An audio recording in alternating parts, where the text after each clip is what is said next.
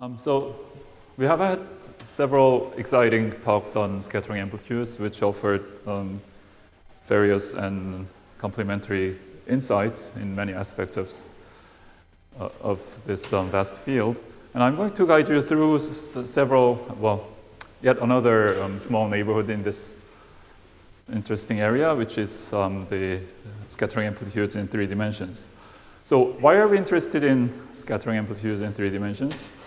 Well, amplitudes are most thoroughly studied in 4 dimensions for obvious reasons, but sometimes it's often useful to move between the dimensions and make comparisons and see if, which of the special features,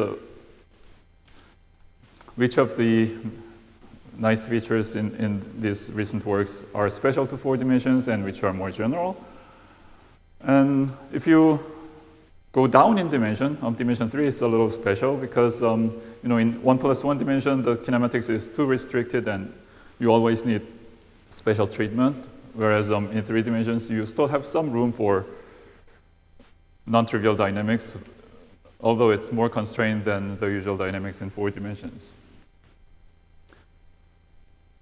I'm going to pick the analog of the close cousin of n equals 4 supermills in 3 dimensions, which is the ABJM theory. And most of my talk will focus on the 3 amplitudes in the planar sector.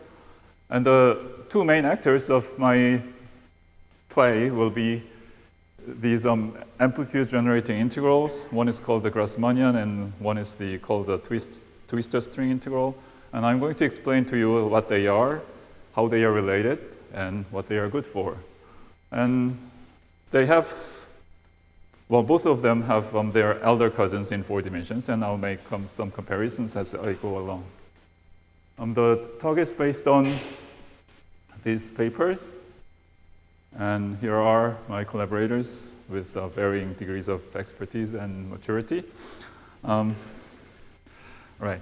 So, well, we have seen ABGM theory at this conference several times. So it's a 3-dimensional n equals 6 superconformal Chern-Simons matter theory.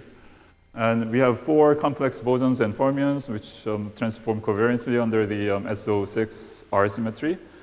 And we are going to study the color-ordered amplitudes of this theory. And we have gauge fields, but since this is a Chern-Simons theory, the gauge fields don't appear as on-shell degrees of freedom. They just mediate the interactions. So the external particles of the scattering process will always be these bifundamental fields. So the number of external particles must be even. And we will label them by this 2K. Well, we have to look at the kinematics a little bit carefully. So we can, as usual, we can write down the null momentum in this bi-spinor notation. The difference from the usual 4-dimensional case is that the spinor is real instead of complex. So we have p equals lambda lambda instead of p equals lambda bar. And we can supersymmetrize this kinematics easily by introducing some Grassmann odd variables, 3 of them, which I call eta here.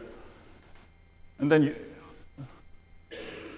using these kinematic variables, we can group all the on-shell states in these 2 conjugate on-shell superfields and express the amplitudes in terms of these on-shell superfields. And the cyclic symmetry and the 3-dimensional analog of the helicity can be expressed in terms of these superamplitudes in a very compact way. OK, here's the Grassmann integral. So when Erkani Hamed, Kachazo, Chung, and Kaplan invented this Grassmannian formula in 4 dimensions first, back in 2009, one of their key insight was that you can regard the conservation of momentum among n particles in this way. I mean, yeah, you can rewrite it in this way. And it looks like the orthogonality condition between these two planes, one spanned by the lambda spinors and the other one by lambda bar spinors. And there is a natural GLN action acting on these spinors. And the derivation of the famous BCFW recursion relation in scattering amplitudes makes use of one special corner of this GLN action. And in a sense, the Grassmannian integral of ACCK is a way to tap the full power of this GLN action and sort of combine many steps of BCFW recursion in one step. So geometrically, for the amplitude with n particles and k negative helicity states, they introduce this auxiliary k-plane in this n-dimensional space. And the picture is that the lambda2 plane is contained in this auxiliary plane, lambda bar is orthogonal to it, so that this relation is automatically satisfied. Can we do the same thing in 3 dimensions? Yes, except that this is a typo, which I cleared up last night, but it's not reflected here, sorry. So you can again rewrite the momentum conservation as this orthogonality condition, except that we have the same lambda here and lambda bar there. No, sorry, same lambda here and there. So instead of the GLN action, we have to use the ON action. And since lambda has to be orthogonal to itself, geometrically it should be viewed as a null vector or a null to plane in this case. So if you try to generalize it to the full Grassmannian, what you get is not the usual Grassmannian, but what is known as the orthogonal Grassmannian, which is the space of null k-planes, maximally null k-planes in 2k dimensional space. Okay, so based on these ideas, I was able to write down the Grassmannian formula like about a year after the 4-dimensional cosmos was first invented. So this matrix C, k by 2k matrix, is the integral variable, and there is a natural GLK action acting from the left. And this delta function imposes the null constraint. And this is the only kinematic part, and the denominator contains some collection of consecutive minors. Using the kinematic variables, the supersymmetric version of it, it's fairly easy to prove the superconformal symmetry of the whole expression. Well, unlike in 4 dimensions, we have to take an extra step to use this null condition, but otherwise it's pretty straightforward. And the cyclic symmetry is slightly non-trivial, but again, using this same null constraint, you can prove it without much difficulty. Here is an example of an explicit form of the amplitude. So this is the 6-point amplitude. Well, actually, the 6 fermion component of it. And as you can easily guess, this is much simpler than whatever you can get from the Feynman rules. And also, as I already said, the Grassmannian formula has the BCF recursion relations built in. So you have to be able to see this BCFW factorization without much difficulty, and that is the case in this particular example. Next, I move on to the twistor string integral. So the history is a little long in 4 dimensions. Actually, the twistor string model was proposed by Witten in 2003, and then there was this particular version of it by Roy van Sperlen and Volovich called the connected prescription. And it expresses the amplitude as an integral over some fixed degree curves in this super twistor space. And when the Grassmannian formula came out, it was natural to ask how these 2 different formulations are related. And some people, including Arkhanyamadin collaborators and Sperlen and Volovich and collaborators, it should be here, but it's missing. Anyway.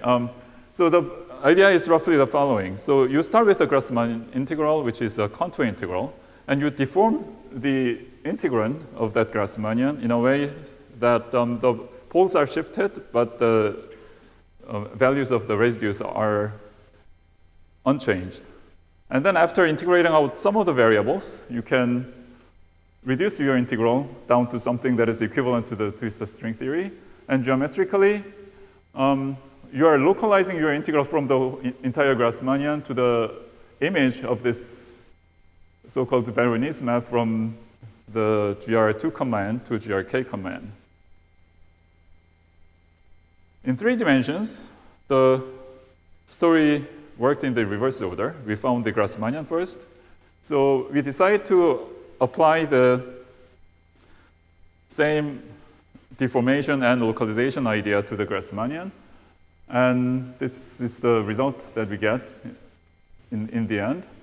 Well, the whole thing looks a bit complicated, but there are 2 things that you can easily see. That is, we are using the same Veronese map from the GR2 command to this orthogonal Grassmannian. And we have some extra delta functions remaining, which are inherited from the original null constraint that we started from in the Grassmannian formula. And these Jacobian factors are just about right to ensure that all the symmetry properties are correctly produced. So here is an example of how things are deformed at the level of the denominator. We have some non-consecutive minors appearing there. But we had one problem when we first wrote down this formula, because the precise prescription for this deformation depends on how you choose the contour. And I mean, the contour problem also is crucial when you want to actually compute any amplitude. And we hadn't fully sorted out the contour problem at the time when we first wrote down this formula. Another, perhaps more important problem was that although we had the formula, we didn't have the proper string theory that actually produced this integral. And it didn't take, well, fortunately, it didn't take too long for some smart people to figure out what the models should be. Actually, these are slightly unconventional types of string theories, I must say. So last year, Kachazohe Yuan, well, experts in using Riemann surfaces to produce amplitudes, they found a twistor string-like expression using rational maps in 4 dimensions, which works for both for the Yang-Mills and gravity. And they invented a slightly novel way of dressing the amplitude by wave functions and doing the dimensional reduction. I'm not saying that ABGM theory is a dimensional reduction of any higher dimensional gauge theory in any simple manner, but they somehow used very general properties of the amplitudes, like factorization limits, to make it work. Early this year, Engelund and Roiban wrote down another model, which looks more like conventional open string theory based on Berkovitz formalism, with the target space being this supersymmetric projective space. Well, this theory has more states and bigger symmetry group than the ABGM theory, but they found a way to truncate the theory to ABGM states and reproduce all the amplitudes in a form consistent with our formula that showed you earlier. But before these models were invented, we had some confidence that our formula, the twistor string-like formula, should work. And one of the confidence came from the identities that should hold among many different amplitudes. So let's recall that the famous KK identity from the 80s reflects the fact that the usual trace spaces in this color-ordered amplitude is overcomplete. And once you take into account all the Jacobi identities, the number of basis amplitudes reduces from n-1 factorial to n-2 factorial. And you can go one step further if you also pay attention to the kinematic variables. So this more recent and famous BCJ relation tells you that the so-called kinematic numerators satisfy relations which resembles the Jacobi identity. And using these relations, you can reduce the number of basis amplitudes even further. So can we write down similar identities in 3 dimensions, like in ABGM theory? Yes. Well, the KK identity relies entirely on the color algebra. So the color algebra is, for ABGM theories is a little different from the ordinary Lie algebra, but you can still work out the Jacobi-like identity and use them to reduce the number of basis amplitudes as much as you can. So we obtain these sequences for 4, 6, 8, and 10 point amplitudes. Unfortunately, the combinatorics is significantly more complicated, so we still don't have the closed form formula for the number of basis amplitudes in general tree amplitudes. Well, at least the good thing is that we can reproduce all the KK relations from this twistor string-like formula, because in the middle of these complicated Jacobian and delta function expressions, the only thing that is sensitive to this permutation is this simple-looking and universal denominator. So using essentially partial fractions many times, we were able to reproduce all the KK identities that were required by the color algebra. Well, what about BCJ? The story is substantially more complicated. So let me move slightly out of the ABGM theory for a moment. So people studied BCJ relations in many different contexts, and they showed that the Yang-Mills theory, for Yang-Mills theory, the BCJ relation works in any dimensions as long as you put the kinematic variables on shell. But if you write down the BLG-like theory based on this 3 algebra, it works only in 3 dimensions. Another related and interesting observation was that at 4 and 6 points, the BLG doubling, using the double copy of these kinematic numerators, works. It works for both the Yang-Mills and Chern-Simons matter theories. So that means you can reconstruct the same gravity amplitude from 2 very different looking ways. So there were some confusions about how BCJ works for BLG and ABGM. And it turned out that for 4 point and 6 point, it works more or less the same way for both theories. But we found that from 8 point and on, there is no BCJ relation for ABGM theory in any conventional sense. However, we also found something we called bonus relation and even more bonus relation, which seems to indicate that there are still more things to explore in this direction. Okay, as the last topic, I'm going to visit the on-shell diagrams and positive Grassmannians. I'm sure many of you have seen these pictures at some point over the past couple of years. This is the on-shell diagram by these people, which basically give you a sort of microscopic decomposition of this Grassmannian formula in terms of these simple building blocks, which are nothing but the on-shell 3-point amplitudes. And they already suggest that you should be able to do similar things in 3 dimensions using the building blocks where the vertices are the on-shell 4-point amplitudes, and there is a unique internal line you can introduce. And if you ignore the subtleties coming from the bubbles and Yang-Baxter relations, the on-shell diagrams are uniquely defined by how external particles are connected to each other pairwise. And you can study the geometry of this resulting orthogonal Grassmannian space. The complex version has this coset representation O2k mod UK, which curiously is the same thing as the pure spinor space.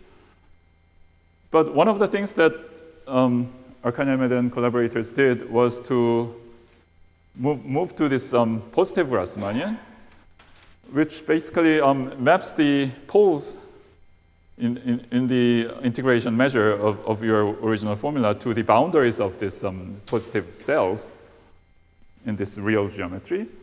And there is a slightly subtle but nevertheless straightforward way of taking the real slices and defining the positive part of the Grassmannian space.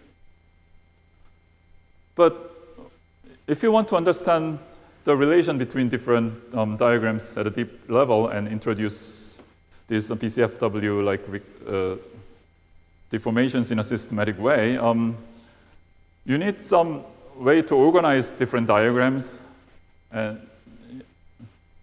which exhibits the relation between the different diagrams in a clear way.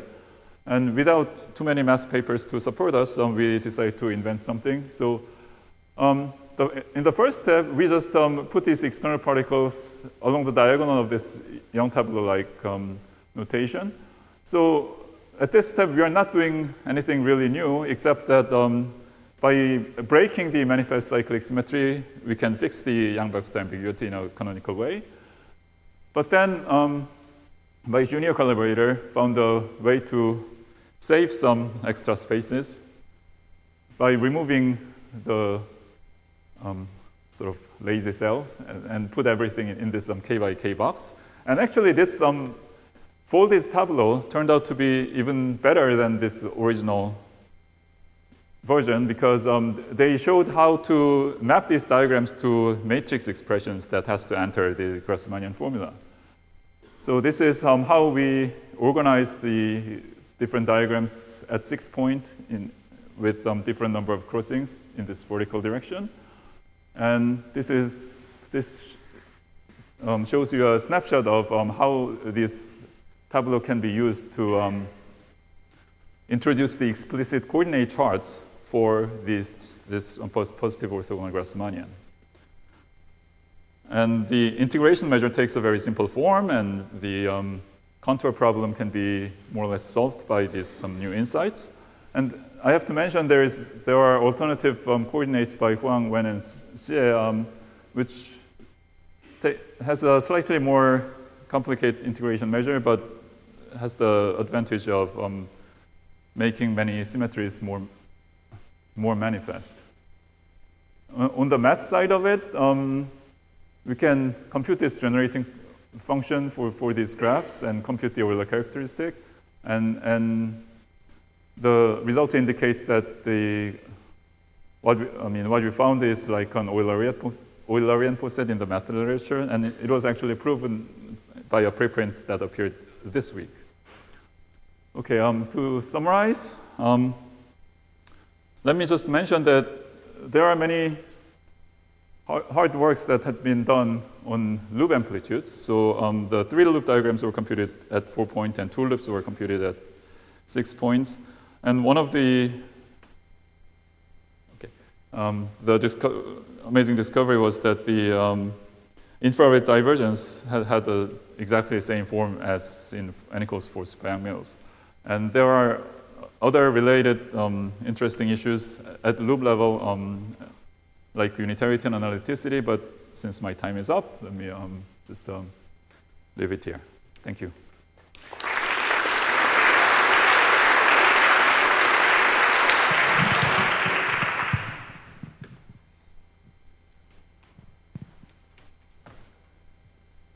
What do you mean by symplectic Grassmannian in 5D, 6D?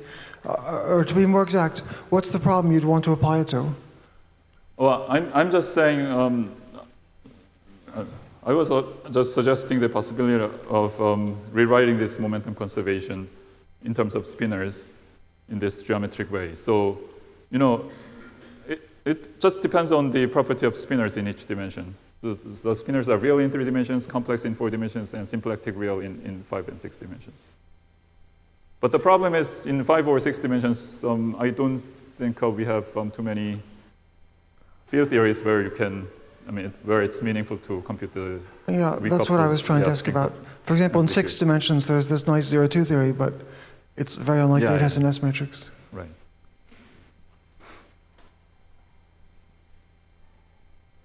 Are there further questions?